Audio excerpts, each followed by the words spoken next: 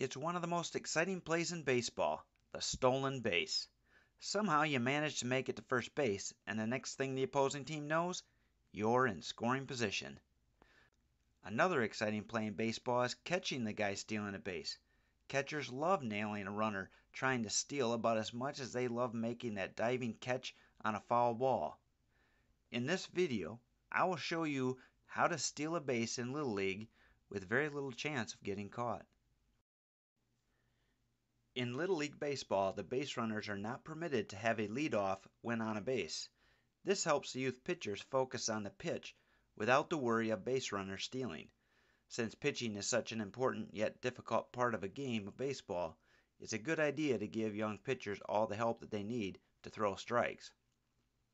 But this does not mean base runners cannot steal. Once the ball reaches home plate, the runner is free to advance at risk of being put out.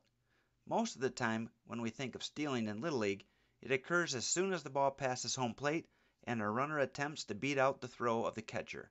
Sometimes they do, but a good catcher will throw out a lot of those steal attempts. Of course, there's always the wild pitch in the pass ball, but that steal doesn't require skill. Even the slowest runner on the team can beat out that throw to second. The question that most players and even coaches don't ask is, when may I no longer steal? In other words, at what point am I forced to stay on the base until the ball reaches home plate again? We know when you can start to run, but when is that opportunity lost? The rule that governs this is 7.13 in the rule book, and the rule begins by saying, when the pitcher is in contact with the pitcher's plate and in possession of the ball, and the catcher is in the catcher's box ready to receive delivery of the ball, base runners shall not leave their bases until the ball has been delivered and has reached the batter. The easy part of this rule is that the pitcher has to have the ball and be in contact with the pitcher's plate. Not on the dirt area surrounding the pitcher's plate, but in contact with the actual plate. The more difficult part of the rule to judge is when the catcher is ready to receive the ball.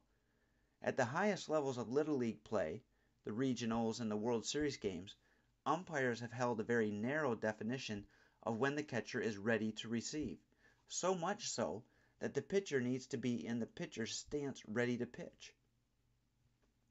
In the lower levels of play, the umpire's judgment of this rule may be far more loose, but the only real threat is that you have to return back to the base that you left, or if there was a hit, you may not advance as far as you could have.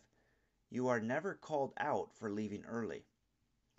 Now that we understand the rules guiding the steal, let's look at some examples of when this would work with almost no chance of being caught. This first example is a more classic steal on the throwback to the pitcher. The runner on second has had plenty of opportunity to watch the catcher's pattern in throwing the ball back to the pitcher. Once he decides he's going to make the steal, he simply needs to create the largest lead possible and go the moment the ball is released by the catcher. In this example, the pitcher doesn't even have time to make a throw.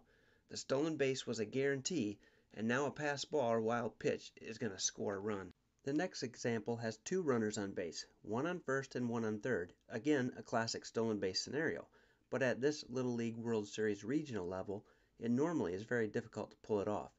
The runner on first takes off, hoping to entice a throw that allows then the runner on third to steal home. For the defense, the priority is to not permit the run to score. With one out, the offense can afford to give up an out if they get a run in exchange. This stolen base requires two smart base runners who are alert and able to make up their own minds. You see, the runner on first, realizing he can't make it safely, retreats back to first. The runner on third, recognizing the bad throw, commits to going forward, and once he commits, he never looks back. In this third example, the runner on first is afforded an opportunity to make a delayed steal. The catcher and pitcher are set in a routine, and that does not allow them to be alert to that stolen base. Each time the pitcher has the ball, he is completely ignoring the runner.